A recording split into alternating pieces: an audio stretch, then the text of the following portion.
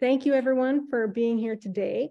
We want to formally and with great respect acknowledge that we're on the traditional lands of the Yakutsk Nation. Our campus, Stanislaus State, is built on the unceded ancestral lands of these indigenous tribes. Thank you for letting us honor them and give our thanks to their ancestors and descendants for their constant and careful stewardship of this land. And I'm really pleased to introduce Michael Nannery and Kiyomi Fukui Nannery. Michael is an interdisciplinary artist, printmaker, and curator. He is the master gardener and fabricator at Peace Lily Press Microfarm. His practice spans widely from traditional two-dimensional prints, collaborative partnerships to conceptual works and installations such as public interventions and pictures of aquaponic systems. His most notable projects include Herb Spiral, a botanical installation at Torrance Art Museum, dirt making and compost platform installation at Irvine Fine Arts Center, fountain aquaponics installation at Grand Central Arts Center. Kiyomi's practice often deals with personal narratives and history, exploring emotional internal landscapes of trauma and process of healing. In addition to producing print-based artworks, her works often involve participatory performance and fiber arts, such as tatting and natural dye. Her recent exhibitions include Seeds of Contemplation at Bola University, La Miranda, California, Poetics of Relation at DAC Gallery in Los Angeles, California, and Conversations on Conflict, Painting and Sculpture Outpost in Marysville, California, as well as the Flux Art Space in Long Beach, California. And since 2014, Michael and Kiyomi have been cultivating the idea for Peace Lily Press Microfarm, a place that acts as a cross-section of life and art, a place to grow food and materials for creating art and functional objects, and a platform to connect with fellow humans. Today, their collaborative project, Peace Lily Press Microfarm, offers a micro-residency and a project exhibition space to artists on an invitation-only basis. It's a space to explore a variety of sustainable practices across gardening, organic food production, printmaking, and natural dyeing. And this list is ever expanding. And so without further ado, I'll let you two take on over. Thank you. All right. Yeah. Thanks for being here, everybody. So yeah, nice to see you all there. So yeah, we're both artists and we also have this collaborative project and we're also married as well. We met here at CSU. We both got our Masters of Fine Arts here, studying in printmaking, and we're actually in the same classroom where we had our first class together. I know. So it's kind of like interesting and fun in that sort of way. Mm-hmm. But yeah, we both have like a printmaking background, but we do work, which you'll see is depending on how you think about it, may or may not be printmaking and may or may not be within the realm of like fine art. So I think we both kind of like to sort of challenge those conceptions and those norms in terms of what art can be and what it can do. And we make a lot of work that is, works in a kind of social dynamic. So I think we're going to be talking a lot about projects that touch on that. Like we both make a lot of different kinds of work in our own right. And we could easily each talk for well over an hour, maybe a couple hours each. But we're just going to each talk about a few projects, and then we'll talk about Peace Lily Press Microfarm, which we've been developing together. But I think I'm going first. So I'm just going to go ahead and share a screen and present here just a few projects of mine. Okay.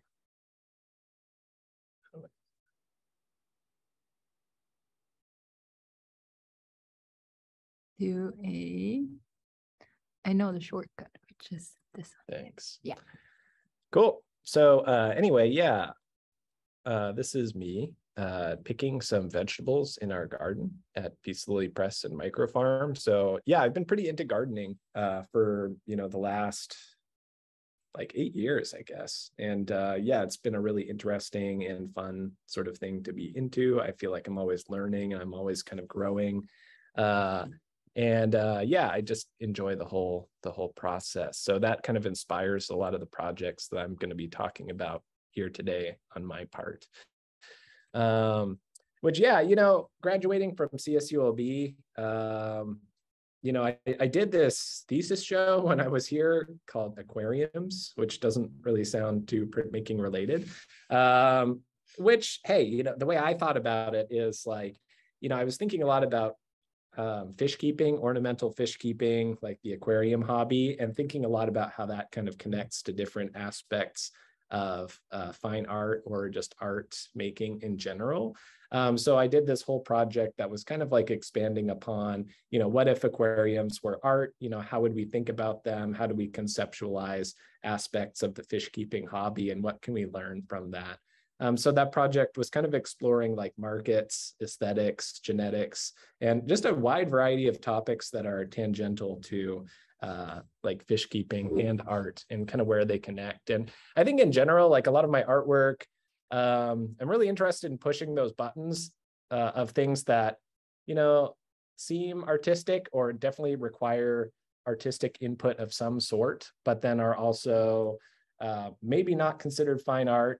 And I think the context and interpretation of the work is kind of up for debate, right? And to me, that's really interesting. I really like that. So this was an installation I did after graduating at the Palo Verde Art Center up in Ranchos Palo Verde here in Southern California. And basically, it's like an installation dedicated to Marimo moss balls. I don't know if you're familiar with these moss balls. But basically they're little balls of algae that they're pretty popular in like the aquarium hobby, of course, which is what this piece is kind of connected to. But definitely for a while, like maybe around 2014, 2015, something like that, they were definitely really popular as like a pet that you could kind of take with you almost. And, taking care of your algae ball, like, you have to pat it and pack it to make sure it keeps a spherical shape. And just, being like kind of interested and invested in that whole hobby and practice. And in nature, they form these spherical balls by basically bouncing around on the bottoms of these northern hemisphere, very cold lakes. There is a lake in Japan, for instance, that these balls are very famous for. And there's all kinds of, interesting aspects to them, like people would poach them, and now they're very common in the like aquarium trade and practice. And basically, like with this installation, just kind of exploring the aesthetics of that. There were also some fish in here too, so that's like a little guppy.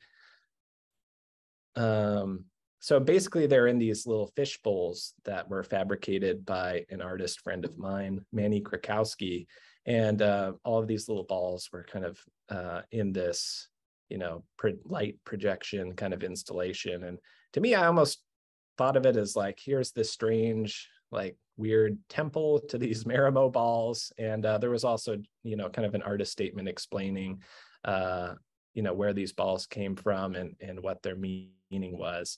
I also gave away a ton of Marimo balls at the reception.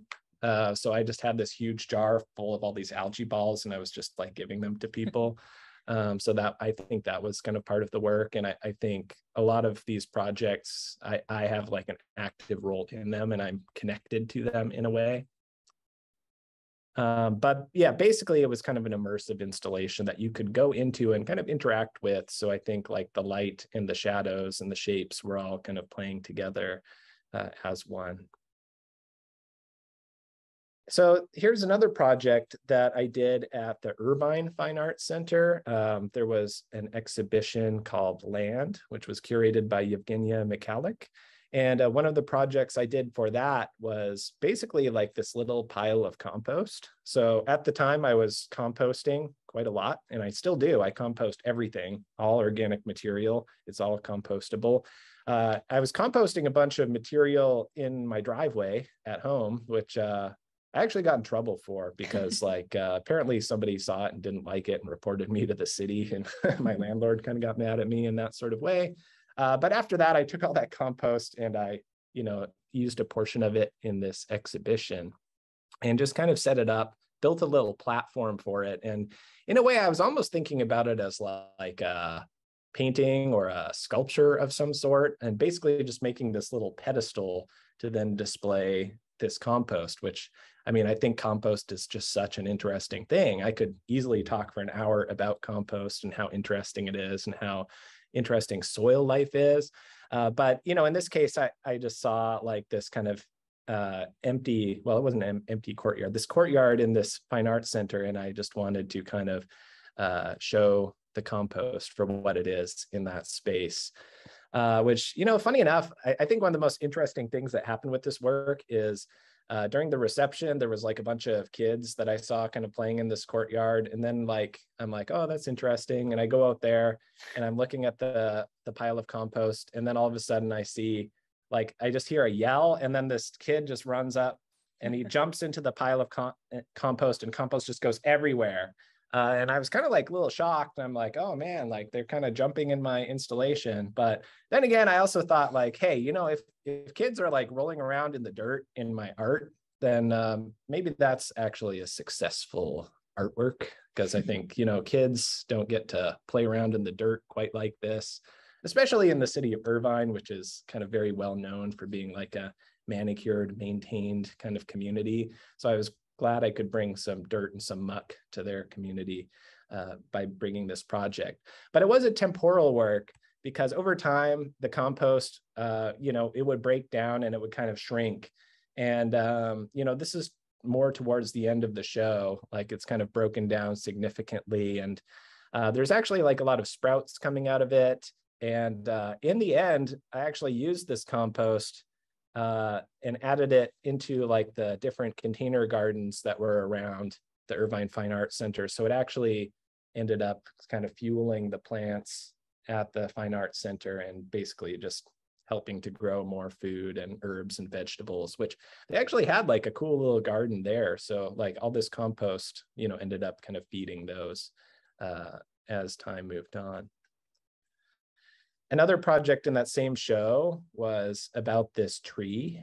So basically there was this tree growing inside the Irvine Fine Arts Center. And, you know, I kept asking staff members there, I would ask them like, how did it get here?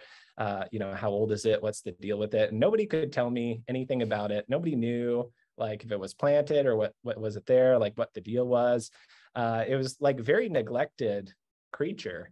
And, you know, I decided to do a project that was all about just taking care of this tree during the duration of the show. So I ended up installing like a grow light above the tree itself. It's not pictured here, but I, you know, really trimmed it back significantly. And there were also an infestation of mealy bugs on it. And I cleaned all of that off. And I also fertilized it quite heavily as well. So basically kind of gave it a new lease on life and just took care of it really for the couple months that the show was open. I would go like, I think every other week and, you know, clean the leaves and fertilize it and take care of it and basically just bring attention to this plant that was in the space and kind of like celebrate it in a way. So, you know, moving on, like another project I did kind of around that time, this was like around 2017. I did this major project. This is probably like the biggest art project I've done. It's called The Fountain, and it was at Grand Central Art Center in Santa Ana. So this is actually right downtown in Santa Ana. And this was an aquaponic system. So if you're not familiar with aquaponics, it's basically, it's kind of like hydroponics where you're growing plants in like a soilless medium. But basically, instead of like, you know, chemicals in the water, you're actually using fish and aquatic life to produce waste, which then is pumped up into the grow beds and then used by the plants. So basically, it's a recirculating system. You know, I think there was probably around like 300 gallons of water or something like that kind of moving through the system. And this project ran for an entire year. So this is actually kind of at the start, maybe like less than a month into it.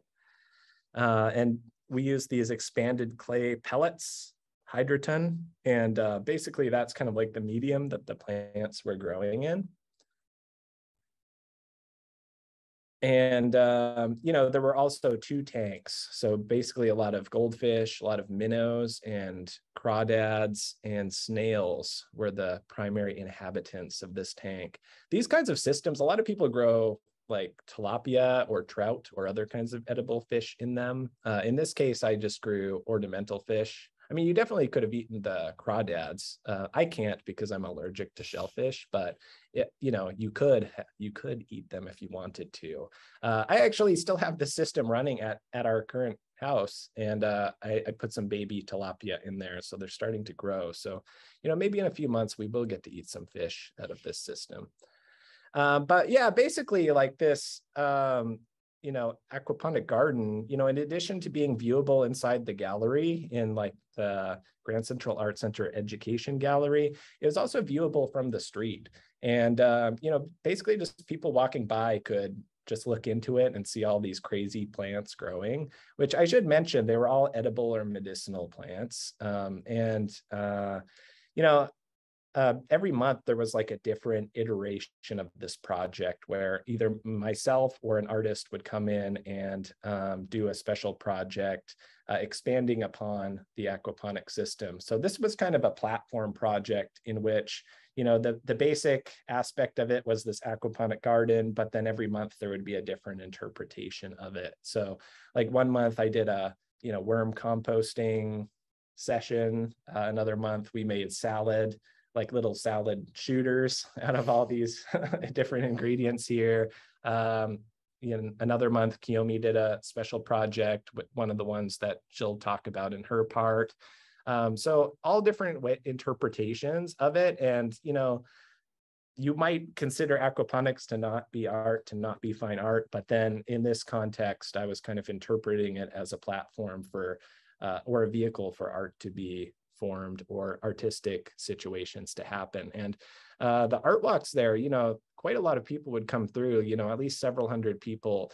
So, all sorts of people from the community would be coming through and checking it out. And I think some of my favorite stuff was when a little kid would come in and they'd be explaining to their parents what all was happening with the aquaponics or the composting or whatever. And it kind of really became a way for just people in the community to almost educate each other, or just to really be inspired by some interesting interpretation of, gardening and growing. But yeah, basically, from the outside, looking in, it's just these very bright pink lights, especially at night, is incredibly bright. And it almost looked like a spaceship landed in downtown Santa Ana. And it was basically this very bright pink fixture for an entire year. So yeah, it was a really cool way to connect to the community. And, just doing the project, I would, oftentimes meet with and talk to all the people in that area. And that was very enjoyable. But yeah, this is kind of what it looked like at night. And as the project went on, there would be, more and more added to it. So you can kind of see that there's like some ceramic artwork kind of mixed in, and that was based off of one of the monthly iterations of this project. You can kind of see that there's sort of these painted wood paneling along the side. And that was after the first month. The first art walk is I invited the community to come in and basically paint onto little segments of this paneling. And that eventually kind of became the decoration for the project itself. So in a way, I was thinking about crowdsourcing the aesthetics. Of course, I had control over the general form, but they added all their interesting little paintings and, yeah, whatever they wanted to add. It was kind of an open forum for them. But yeah, all the food was really delicious. I remember how good it was. And, many of these onions actually survived for 3 or 4 years beyond this, because after the show happened, the system went to live in my friend's backyard, and it stayed there for about 2.5 years before I eventually took it back. And yeah, I think, some of those plants really just kind of kept on going, and the system just kept going. And those monthly iterations, so yeah, they were all very interesting in their own sort of way. And this is a photo of the last iteration, which we kind of did this special audio-visual kind of performance, which, myself and a couple other friends kind of did a musical performance that evening. And another friend kind of added some mirrors and some lights to it to kind of basically those kind of sort of little marks on the wall or lights on the wall. Those are from the grow lights themselves being reflected onto the wall. So even though it looks pink, it's actually red lights and blue lights. And I see a couple green lights there too. So those combine to make that pink color. And that pink color, it's kind of like an ideal light color for the plants to absorb because it's both those red and the blue light spectrums. But yeah, we did this musical performance that last night, and that was like a really fun way to kind of cap off that project. There's even like some kid who I remember seeing him there like a few months previously, and he joined us and played for like, I don't know, 5 minutes or something like that. So yeah, moving on to other projects, you know, sometime after that, I did another project, and this was the herb spiral, which this one was at the Torrance Art Museum. And this was part of an exhibition that I was curated into. And, you know, the herb spiral, it took some inspiration from a few different things. There actually are these herb spiral gardens that people do where they're kind of like an herb garden kind of grown in a spiral sort of form. So it was kind of inspired by that. I think also the Robert Smithson spiral jetty piece was, you know, of course, an obvious inspiration there too. And yeah, you know, just the making of it, you know, for some reason, I thought the laying out of the paper towels was almost as interesting as the work itself. I don't know why, I just really liked it. But basically, I collected all these herbs and also plant material out of my garden and, you know, many of my friends' gardens and some places where I take some walks in the neighborhood and kind of laid them out in a spiral shape.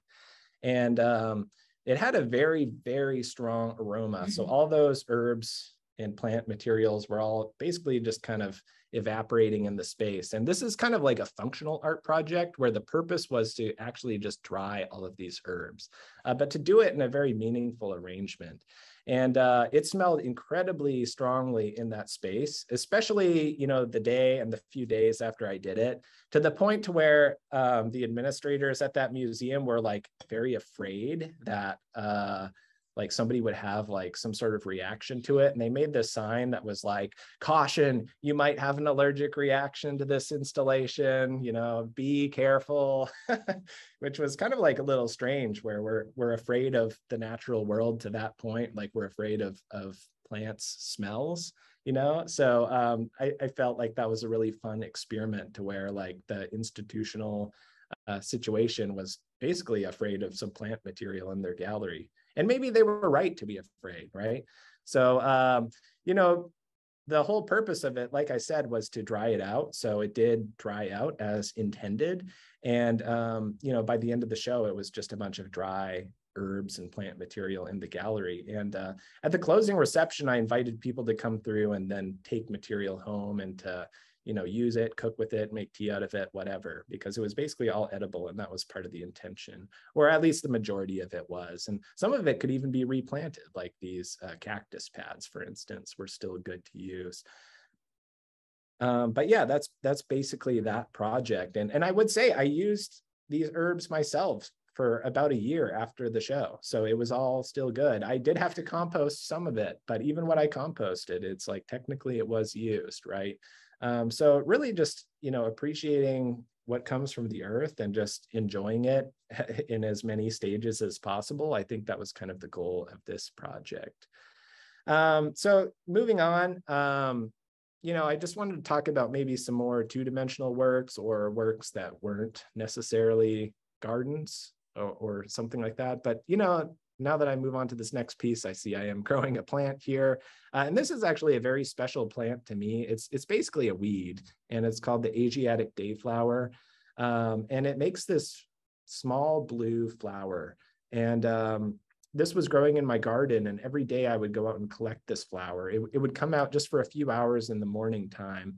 And every day I would collect the flowers and create these printed or finger painting kind of pieces.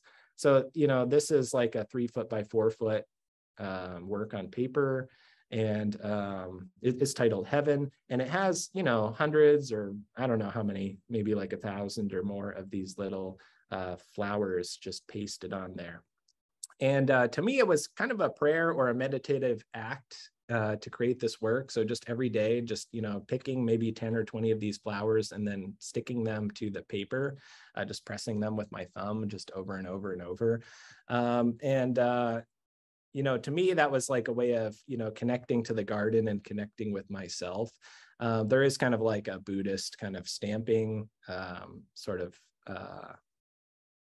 act that is done, in certain kinds of Buddhism that it was kind of reminding me of. And also just like the blue itself, it, to me, it has this kind of religious or heavenly kind of connotation to it. And just to kind of create this large work just over a long period of time in small increments, it had this value to me personally. And I was very interested in creating art that would be enriching and rewarding to me as a person, in addition to creating a work itself.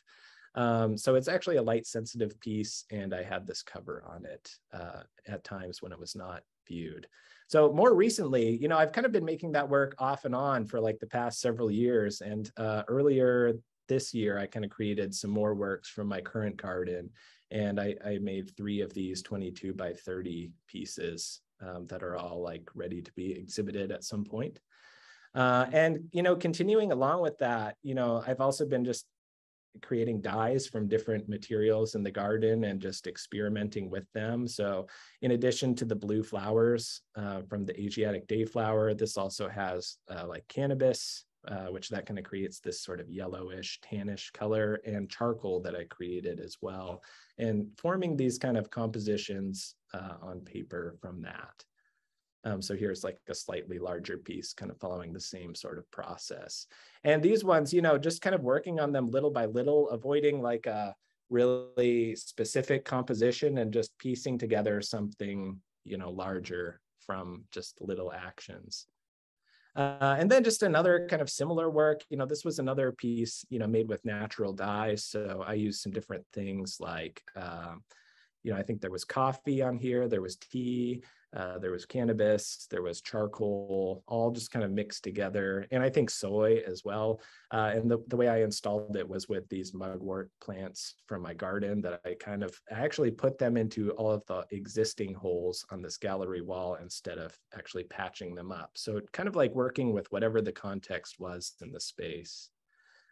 This was kind of like a sculptural work from that same exhibition. And this was kind of made of like all sorts of little pieces of sea glass and broken marble and broken mirrors that I've collected over I guess a couple of years, and kind of creating a composition or formation out of them. So in a way, I feel like this kind of relates to those works on paper, because it's kind of like building a composition out of these small sort of components over like a period of time. And with this, I was kind of just thinking about the life of these materials after their intended form and function had been destroyed. But to me, they had a really beautiful quality and characteristic to them that I wanted to show and arrange. And with that in mind, I feel like I could talk about these all much longer, but I want to give Kiyomi some time to talk. I know we're all short on that. Time. Yep. All right.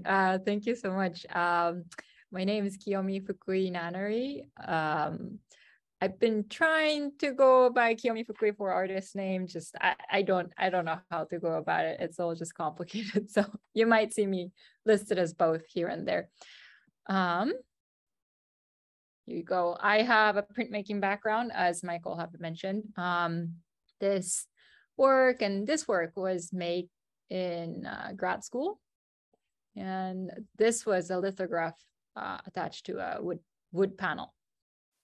And this was something I made probably right after grad school, monoprint kind of a situation. I was taking grass and just printing with it, creating something kind of amorphous with it. But as he also mentioned, I think I do work with really wide range of context for art. And this was a project that I did in 2016 at a space called 3307 West Washington Boulevard. That was the address of the space and also the name of the space. It was an artist-run space. unfortunately closed down, I believe, pretty recently. It was a very interesting space. The artist who was running the space, her name is Amanda Katz, and she was very much interested in working with all kinds of conceptual art. And so this one was one of them. I was part of her, what it was called is thought residencies. I was part of her thought residency, and I did this thing called Tea at 3307. It was basically a weekend long tea shop, but nobody spends money on it. You had to make a reservation. So at the entrance of the space, I would go greet them. And what I had prepared was like a bunch of spice along with 3 colors of tea. So like you could make blue tea, red tea, and yellow tea. And they were allowed to sort of pick one color from each and then add any sort of spice they wanted, and made their own tea bowl. And I invited them over to the space where we would sit down together and have a conversation. My idea was to collect some stains of conversation and interactions, all sorts of presents, I guess, onto the tea mat.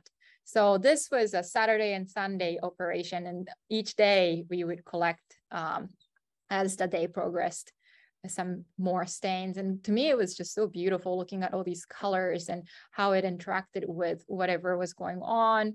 And it was also, metaphor, a gesture to capture that moment. This is Amanda. And she actually designed that bookshelf and worked with a fabricator. I got to curate a couple, I think it was 6 of those shelves for this project. This was us looking cute at the end of the tea shop experience. And the tea mat was framed up like this. And this was Saturday, this is Sunday, kind of a thing. And of course, the colors would fade over time. And I think that's part of the project. I feel like the fading is also quite beautiful. This was exhibited at the Biola University, curated by Jeff Rao. So a little backwards chronologically, but this was my thesis project, and I really felt like this is a special one for me. And it's called the Green Thumb Project. It is about grief. It is about the intense emotion of losing someone, and also, how to make it hopeful and how to make it beautiful. That was the idea. And so what happened is that I took a mold of my mom's thumb on her deathbed, and I also took a thumb mold of mine as well. And both of them, I cast it in paper pulp and embedded some seeds in it. So you would see those like literal green thumb, like sprouts coming out of the thumbs. And it's kind of, for me, it was fun to see both of our thumbs together. The one with a little more thumbnail, more pronounced, longer nail. My mom would always kind of get on my case that like, oh, you haven't trimmed your nails yet. And I'm like, yeah, I just hate trimming my nails. And when I saw my mom's thumb come out of that mold, I'm like, oh my gosh, that is, so hers is a little bit bigger than mine, and of course trimmed and all that stuff. But yeah, I made a bunch of those paper sculpture, right? And I was kind of growing in the gallery. I feel like I made this sort of like a scientific lab kind of situation in the gallery, just growing all these little plants in whatever containers I could find. And just, yeah, growing it for the duration of the show. And I was also casting the paper thumb in that space, and was giving away here, the thumbs to whoever was willing to take care of it. So in a way, I was sort of trying to spread her spirit and whatnot. People would bring me gifts too. So there was a little bit of exchange going on. I think the idea of gifts show up often in Michael's work too. And at PLP, I feel like that is kind of a big part of it, is the idea of gifting. And after the show came down, we planted in our friend's backyard, where he used to live in. There you go. So you can kind of see like all the thumbs growing into different things. I love this one. You can kind of see the pattern that the roots have made. I feel like that's a printmaking right there. Other thing is maybe, because we grew this in such a low light condition, the plants got leggy and kind of formed this really funky, almost like a sculpture. All of this to say, it's like there's something kind of funny about this too, the green thumb, it's a pun. I'm sort of poking fun at it, even though, it's a sad thing. I lost my mom, and she's somebody who I like dearly, dearly loved. And I still this was 7-8 years ago. And to this day, it's still, you cannot replace your mom. And I think the idea was that we all will lose somebody you love dearly. And how do you make that experience into something you can, hold on to as a hopeful act? And for me, like a little humor there was kind of important. And I did a bunch of iterations of that Green Thumb project too. And one of them was at Michael's fountain as well. And we took like the thumb mold kind of grew as a collection. And I took a little thumb molds of like little kids at a workshop, and his thumb mold I took too. So there were a lot of different kind of forms that it ended up taking. And that was also a part of sort of transformation process of grief maybe. And this one is called apologetic envelope. Tiny, it's like this size, very, very small. I made the envelope from a washi paper and I printed it. I am sorry. It is printed with an ink I made with beet juice and rice starch. So it would fade pretty quickly too, very much biodegradable. And inside of it is a letter of an apology. I have a lot of unsaid apology. This one definitely specifically about my mom, a lot of things that I wish I had said, I wish I had done, and all that stuff. So I wrote that letter of unsaid apology, put that in the envelope, and then put C's along with it, right? And that was the idea. And so, you know what, she would show up a little later. I should have ordered it a little differently. But the project was called Apologetic Garden. So this was a project that Michael curated. It was like a big group show, and it was in a basement of this place called Ice House. It's like a fish processing plant originally, I think. And the basement is this like kind of like dark and humid, really funky space. And over there, we created this sort of like a shrine-like installation, and people would be able to write their unsaid apology. So it's a very private act, right? You're not talking to anybody about this. It is just for you, and planting that letter. There's sort of like an idea of release, I guess, and a ritual, like a ritual for yourself. Really, that letter will not get to anybody, but getting to see something alive grow out of it and take on its sort of like a lush, rich life out of your apology. I think there's something kind of beautiful about that on its own. She right here, Kelsey, that's her name. Kelsey is an artist, and she actually experienced that work here. And then she reached out to me saying, maybe we can do a collaboration. So we created this project called Reconciliation Vessels. And with that, it was so special to me because we got to curate a bunch of artists, ceramic artists, to create a special vessel for this.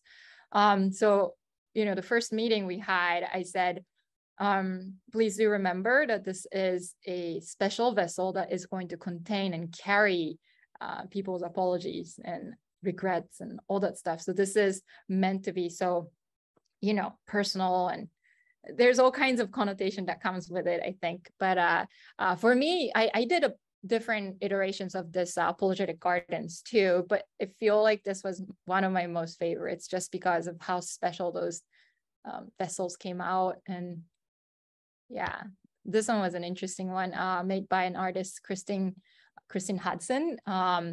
They basically harvested a clay, and it's an unfired vessel. So if anybody here does ceramics, I'm sure you can imagine what would happen when we watered the plants in there, right? It would disintegrate and go back to the form of clay. And so there was an interesting kind of like a process there too.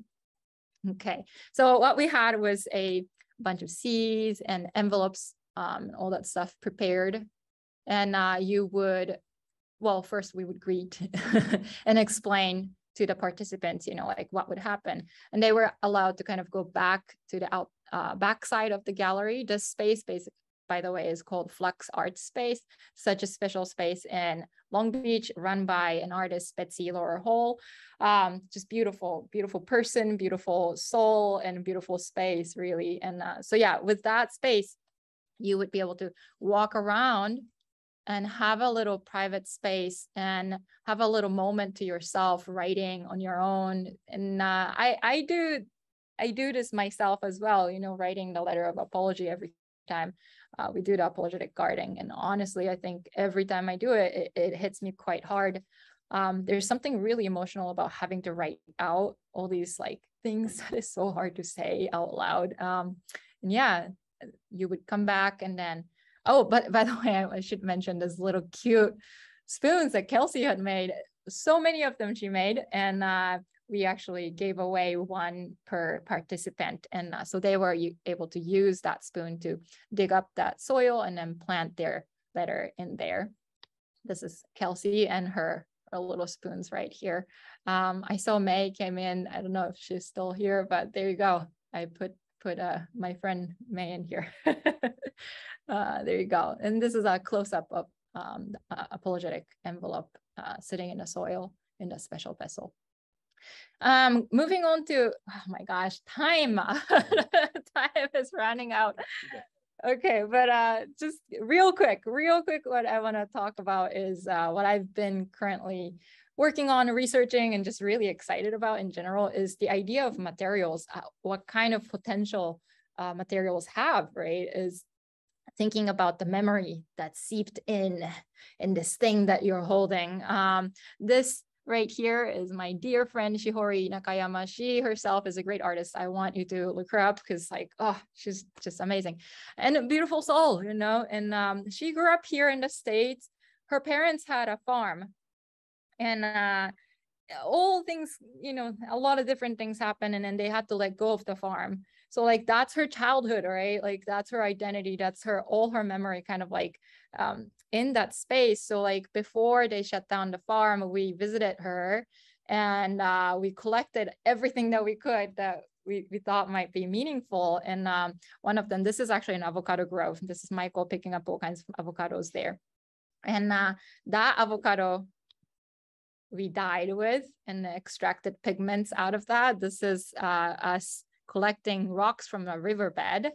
Yeah, and that rocks I ground up into a pigment, earth pigment, and then made a watercolor paint with it. And I've been making little sort of like a meditative pieces with that.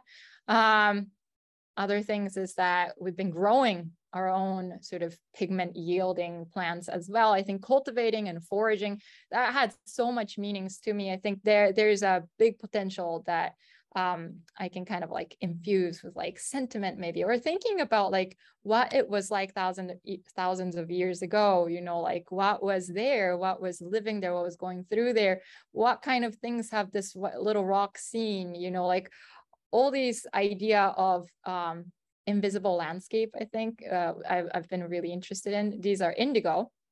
I've been using them to extract blue colors that I'm just like, oh, swooning over all the time. This is a gum acacia. It's like a sap from our peach trees, and using that as a binder for the watercolor. And another thing I've been really excited about is that I've been teaching myself this thing called mokuhanga. It's a Japanese woodblock printing technique. And that is like very special because it allows you to use watercolor as an ink. And there's this kind of like a dance between the elements, you know, moisture, wood, air, all of these things kind of combined together. You can create all these prints out of it. So I've been using the mokuhanga techniques to create monoprints, sort of like using it as like a drawing tool, I guess. Yeah, that's kind of I'm done. I'm done. Let's talk about PLP. I feel like you had a lot of cool things to say about like the notion of like the landscape. I know, like, I know. But, oh boy, we're out of time, so we're gonna go on to the PLP. Past one, right? I guess. Okay. Yeah. Well, anyway, yeah.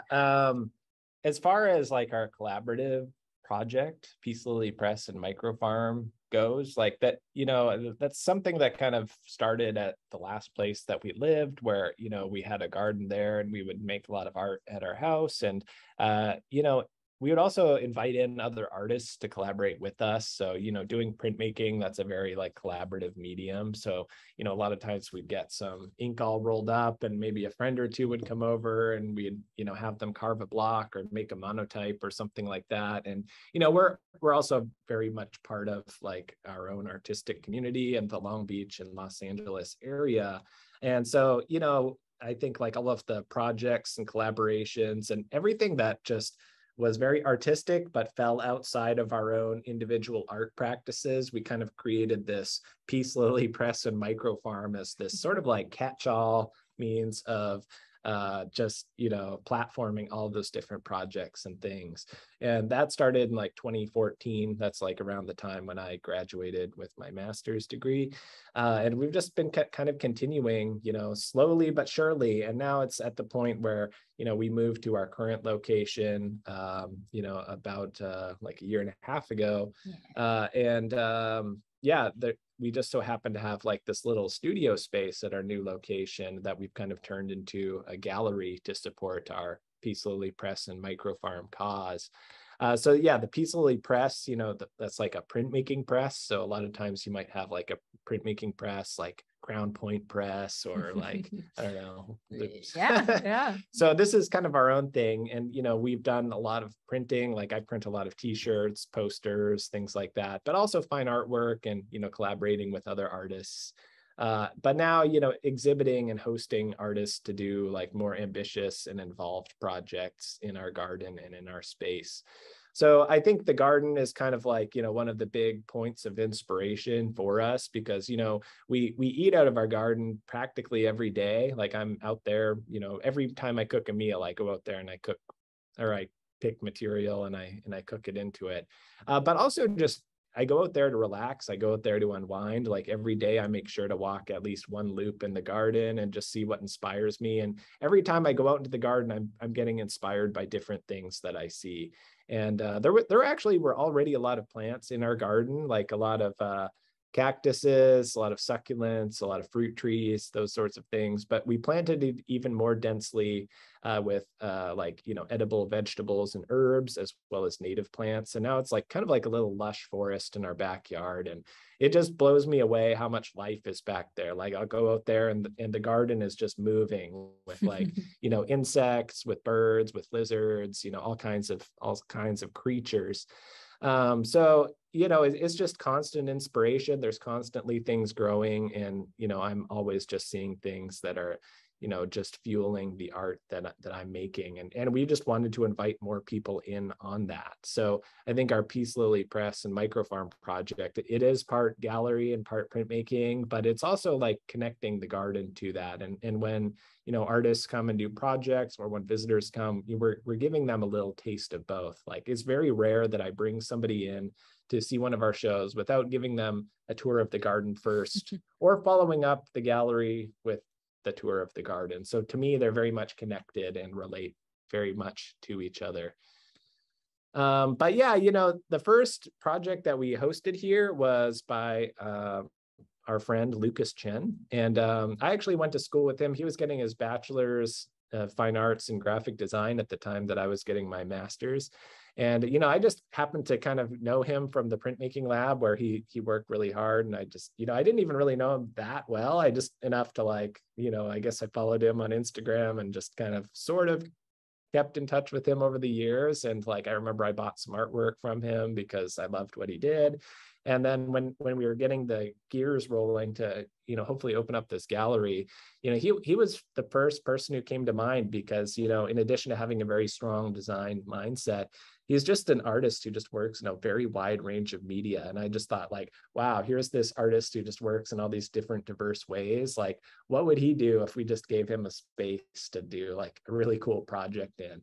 And that was the basic concept is we just kind of said like, hey, here's our gallery. Like, here's our garden, like, what do you want to do?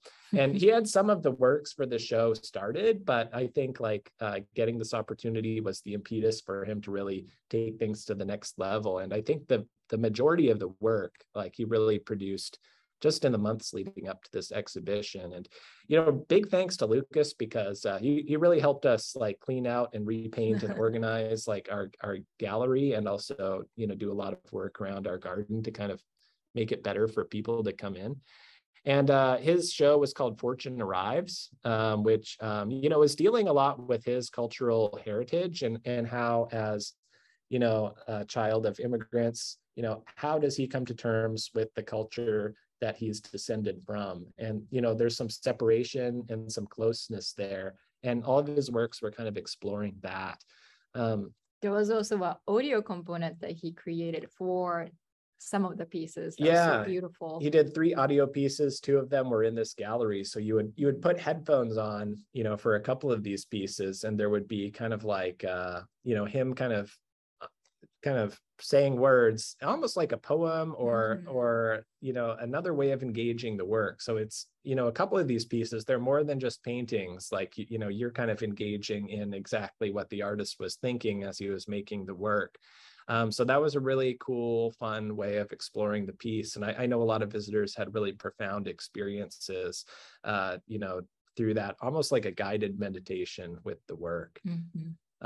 So yeah, you know, and he had like an awesome community of friends who he brought with him, you know, for the opening reception and also for some of the projects. So I know for me, like the Peace Lily Press and Microfarm, it's been like a really cool way to just connect with more people and to meet really cool people. So like, you know, the artists who we're choosing to work with, you know, they're really awesome, amazing people. And it's been great to like just get to know, you know, people in their network through this project. But yeah, Lucas, in addition to the show and the gallery, he also strategically placed artwork all over the garden. And it's almost like a little, how would you say it? Like a little like a scavenger hunt or something, just kind of walking through the gallery, finding his artwork and experiencing it. So, you know, he had a lot of different kinds of work. It's kind of sprinkled throughout the gallery. And then another one of his friends who, you know, creates music and like ambient sound under the moniker Miroki Music. Yeah.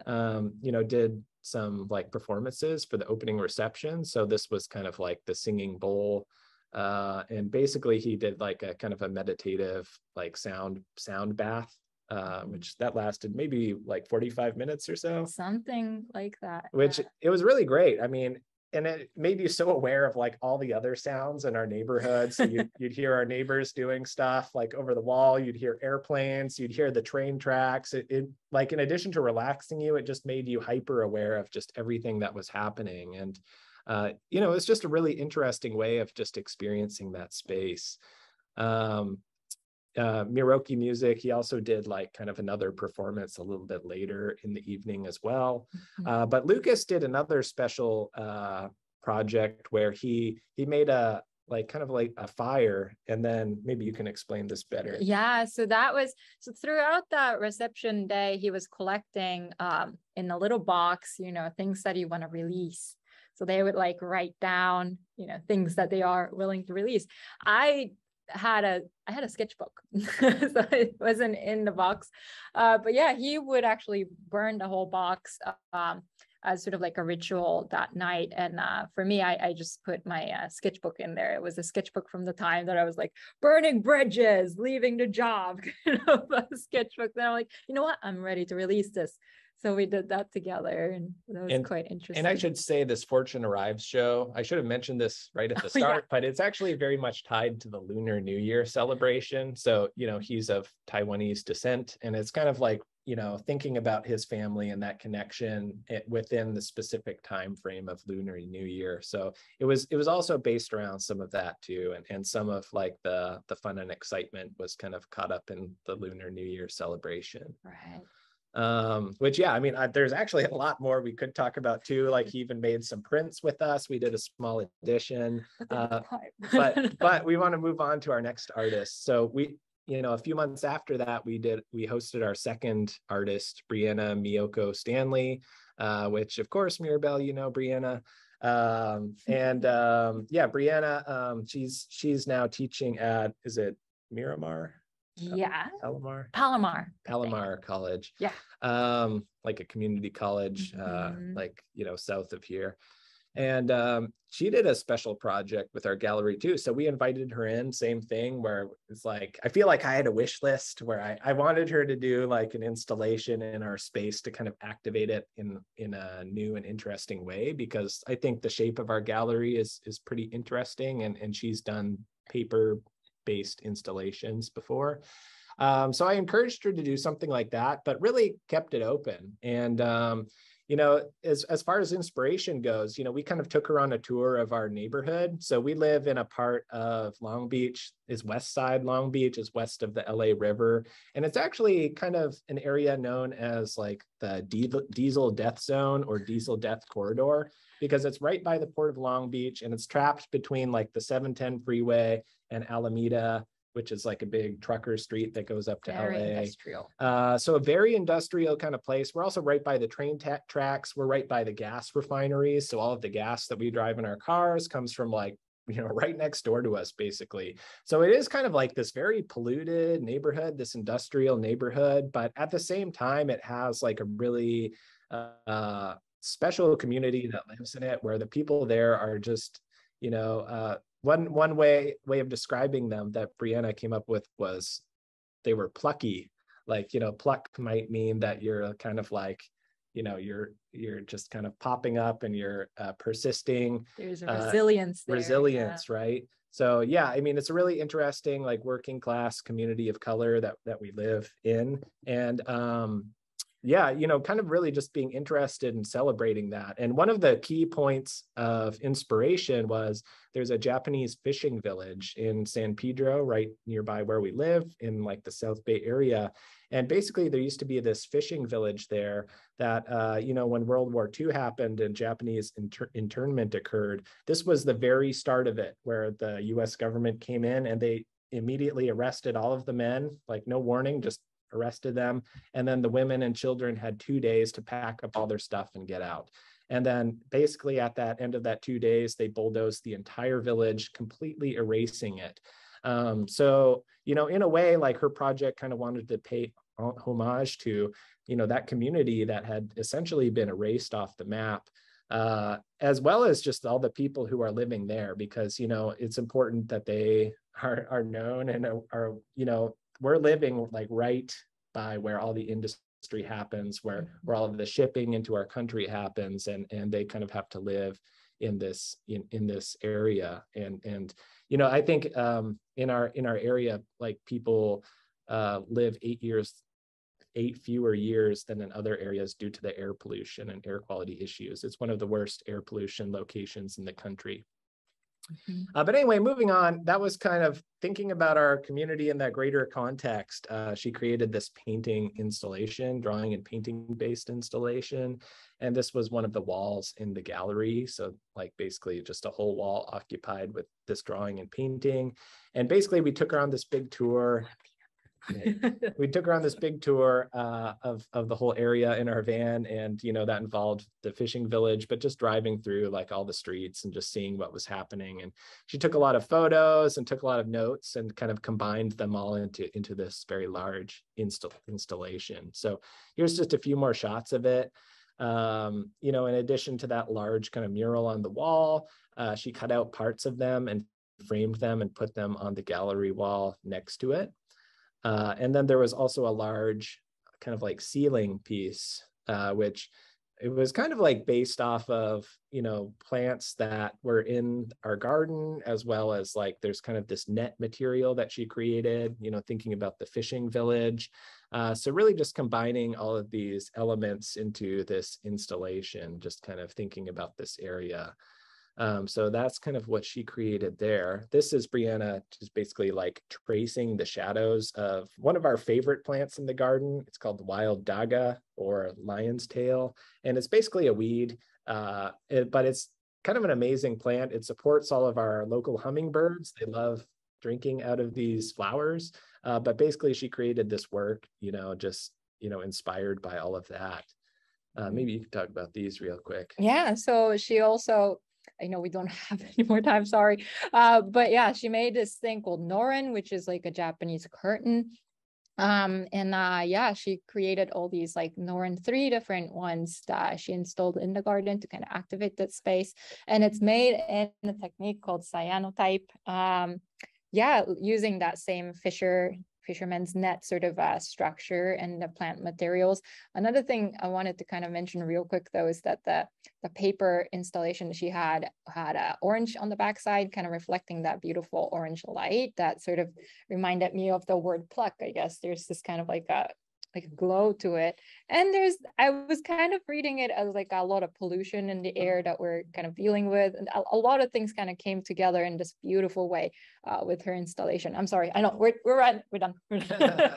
Yeah, so we also made some prints with her as well. So I think that's been kind of a running theme, is just like working with the artists in addition to their project, like making some printmaking works with them as well. And so that leads us to present day, and we're kind of working towards like our 3rd artist project, which I think will probably be in early January or something like that.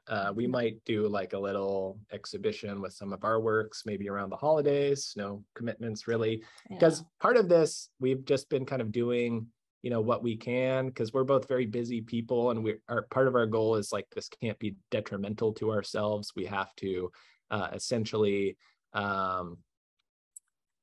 do what's healthy for us and like not push ourselves beyond our means and like burn ourselves out.